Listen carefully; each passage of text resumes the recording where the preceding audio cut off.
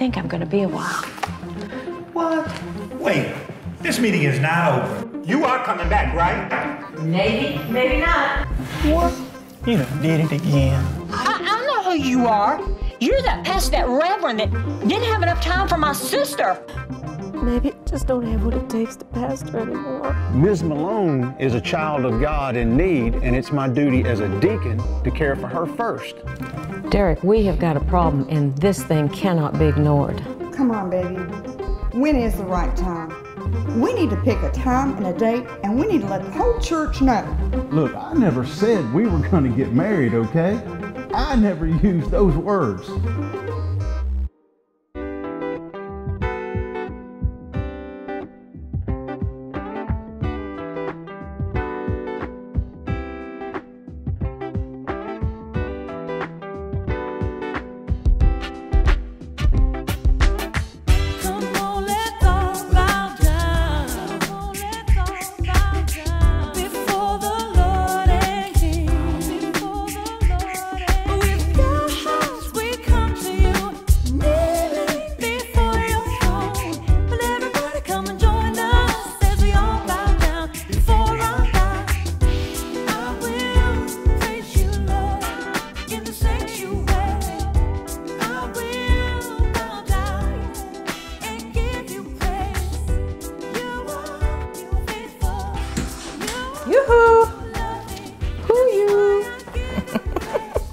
Yes, sirree. If the congregation can only see you in those. Oh, mighty woman of the Most High. Ooh, ain't they beauts, honey.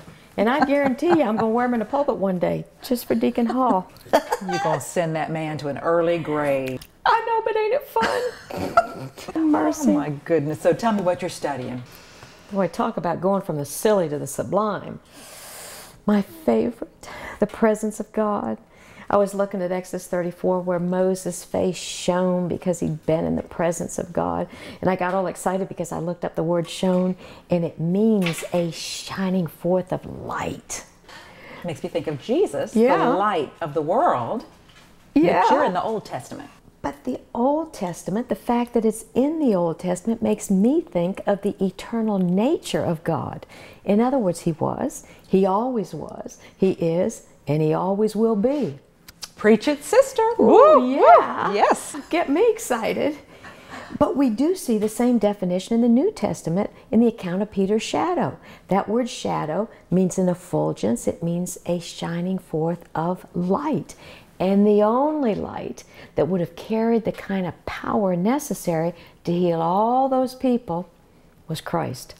Well, all together now. This little light of mine, I'm gonna let it shine. You and I better keep our day job, that's all I know. Not our area of anointing. But you know, as excited as I got about that, my heart kind of hurt when I realized that that same light, Maddie, ought to be shining out of all of us a lot. Well, why don't we see it? Well, I think we do, sporadically. I've seen it a few times, but mostly it's when the power of God is all over that person. Well, what makes that happen? Well, I guess I can think of three things. One, and always, worship. You know, when you see folks that are in that third heaven worship, the light shines right off of them. Mm-hmm. Yeah. Intercessory prayer. Folks, when they're in deep, deep intercessory prayer and you look at their face, you can just see light, light. And then from my own experience, I guess, probably obedience. And I say that because I remember that when my dad died, you know what it's like, a girl loses her daddy. I felt like my heart was being ripped right out of my chest. I'm sure. That's true. Oh, yeah.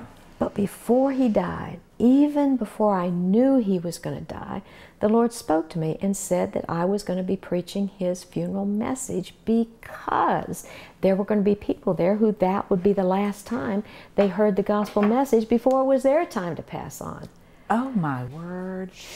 No pressure there. How did you handle it? Only way I knew how to handle it. I just locked myself in.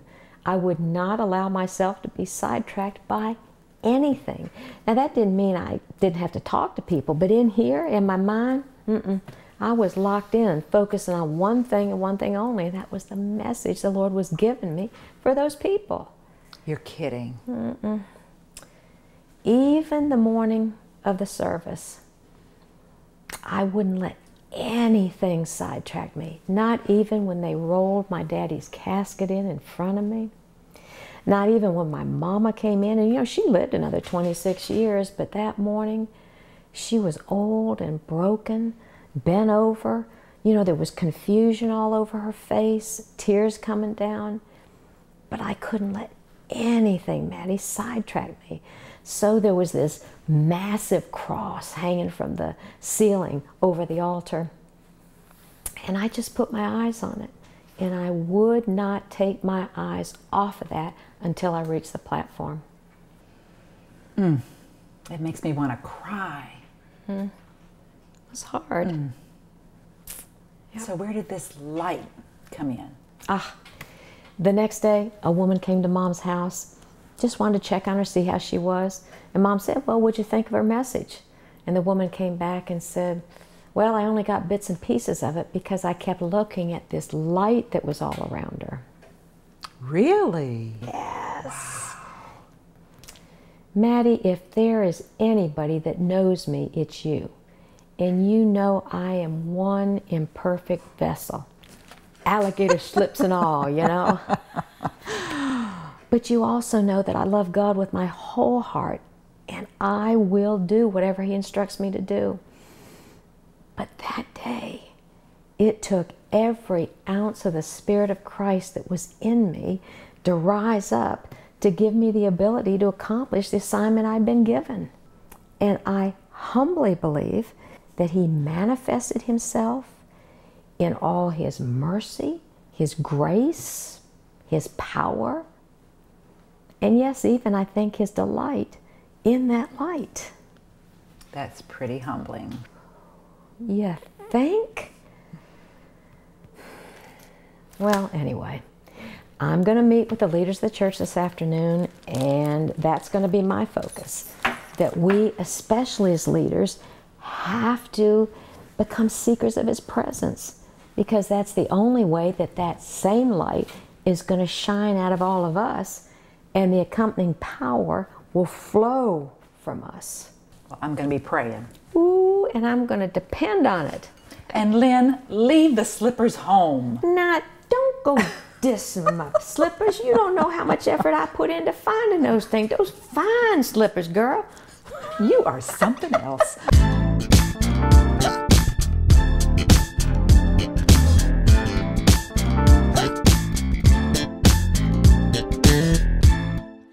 Oh, honey, I understand that. Sure. All right, how about 9 o'clock tomorrow morning? You betcha. All right. Lord bless. See you then. Bye. Well, good afternoon, Saints. Good afternoon. Where are the Halls? Oh, they had to run their car into the shop, so they're going to be a bit late. And the rain doesn't help any either. Hey, well, Lord bless it that there be nothing terribly wrong. In Jesus' name. Deacon Ragland, you want to start us off in prayer? Certainly. Bow heads. Father, our prayer is simple. Please be in our midst and let everything be done according to your will. In Jesus' name, amen. Amen. Amen.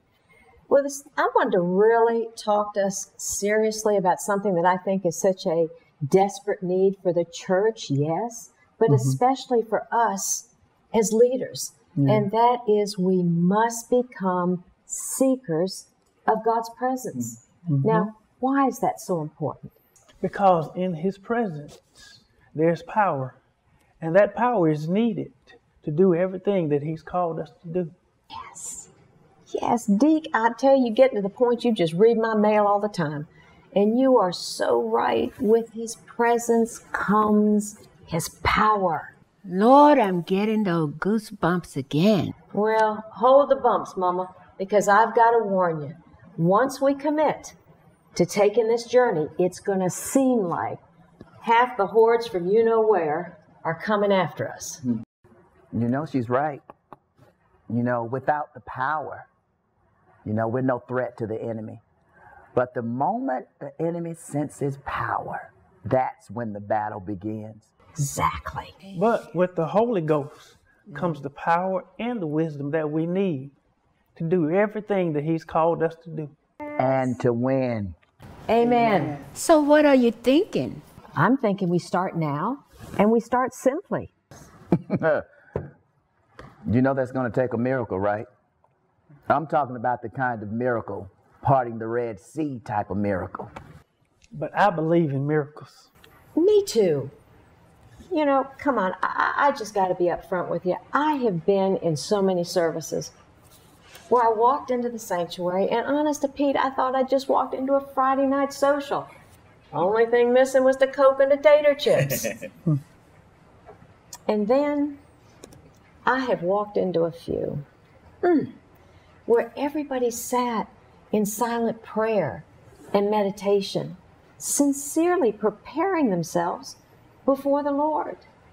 And in the midst of that atmosphere, there was such a sense of reverence for God. You know that arrow hit home? You know why? Why?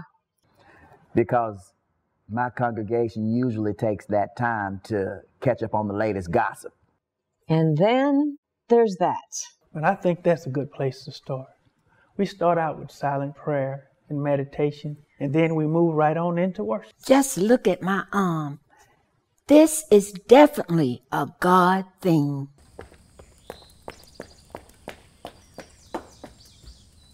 It's a God thing.